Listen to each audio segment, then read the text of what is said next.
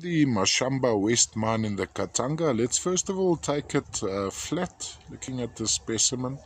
So what we have is a core matrix of malachite, maybe associated with a little bit of young dolomite, actually maybe predominantly malachite in this case, and perched on top of that are these calcite crystals. Now they appear to be a little bit scratched, so with the likes of liquid paraffin one could remove the scratching. I don't treat my stones, but and when you look into these crystals, this is where it becomes most magnificent. You actually see little sprays of malachite needles trapped inside these calcite crystals.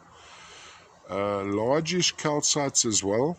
There you can see the little sprays of malachite needles in the background, and then when we go into the specimen over there, for instance, you can actually see them entering the specimen. We can't zoom in that close, but that's a pretty good idea.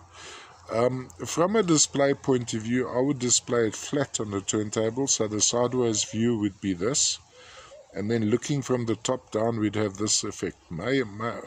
Major, lots of crystals of the calcite, and under closer magnification you'll actually find inside the calcite those little acicular sprays of malachite, all the way from the Mashamba West mine in the Katanga.